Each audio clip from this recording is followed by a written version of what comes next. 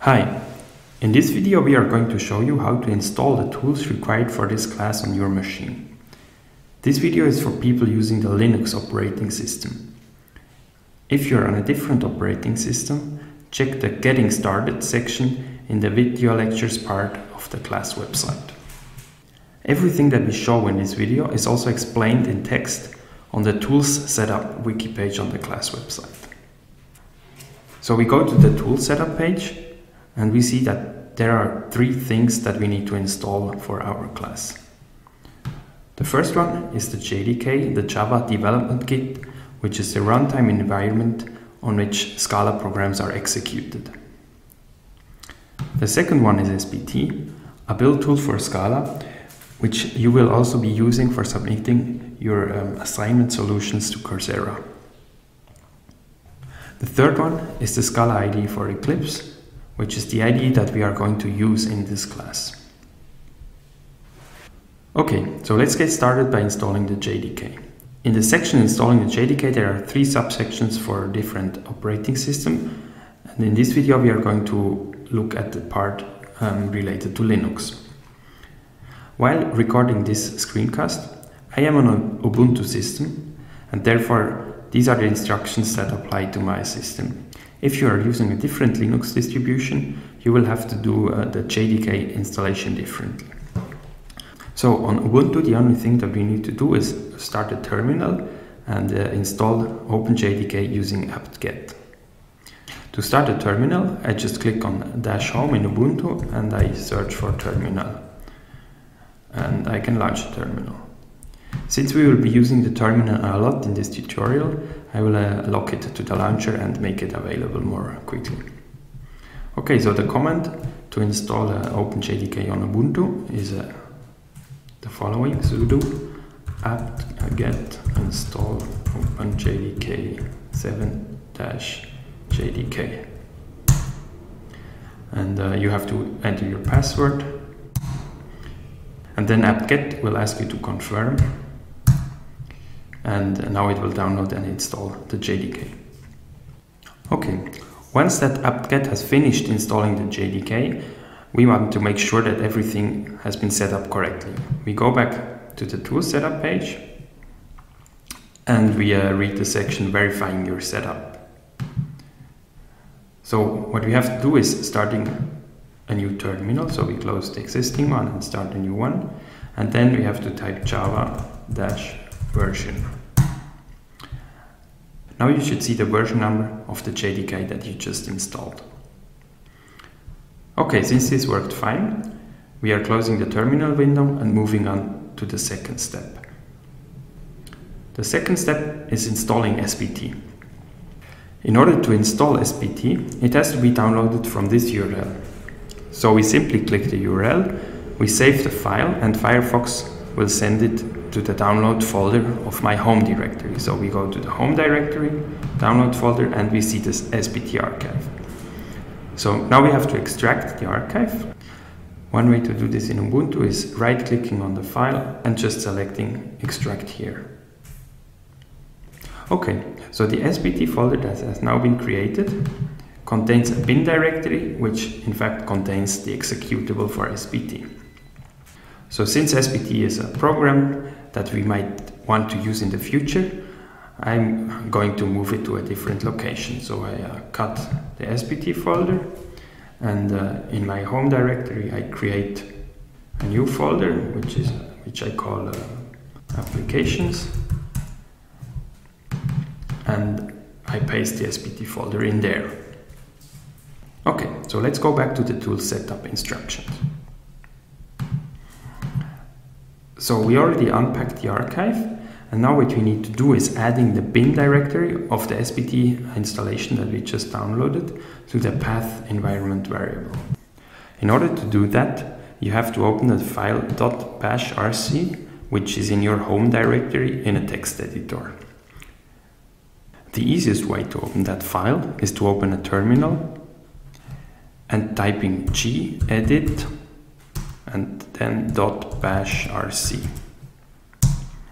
This will open the text editor with the bashrc file. Now, in order to add SBT to the path, We go back to the setup instructions wiki page and we copy the export command that we need to add to the bashrc file. We copy it and we go back to gedit and we scroll down to the end of the file and just paste the command. Now, in fact, you have to update the path to your SBT directory with the real path on your system. So the place where I installed it is in -home, and then my username, LUC, and then /applications in SBT bin. Okay, so I close the gedit text editor, I save my changes, and now I have to verify that SBT has been installed correctly. In order to do that, I have to open a new terminal window, because the changes to bashrc will not be applied to existing terminal sessions. So I close my terminal, I open a new one, and in order to test SBT, I type sbt-h. As expected, I see a help message from SBT, so everything is fine. Okay, so now I close the terminal window, and the last thing that we need to do is installing the Scala IDE for Eclipse. The Scala IDE for Eclipse, with all the plugins and settings that we need for the course, can be downloaded from the following URL. So I open this page, a new tab, and I scroll down to the download links. Now you just have to select the Eclipse distribution which matches your operating system. In my case, I'm on a Linux system with 32 bits. So I download this file and save it in the downloads folder. Okay, once the download of the Scala IDE has finished, I can close the download window, close the download page for the IDE, and open the downloads folder in my home directory. Next, we unpack the downloaded Scala IDE package using the same mechanism as we used before for SBT. So we right-click on the file and we select Extract Here. Okay, again, since the Scala IDE is an application that we will continue using in the future, I right-click on the new Eclipse folder, select Cut, then I go to my home folder and into Applications, I right-click and select Paste. In order to start Eclipse, I simply open the Eclipse folder and double-click on the Eclipse executable. When starting Eclipse, you always have to define which workspace you are going to use. We recommend that you create one workspace for this class, which you then can reuse for all the assignments of the class.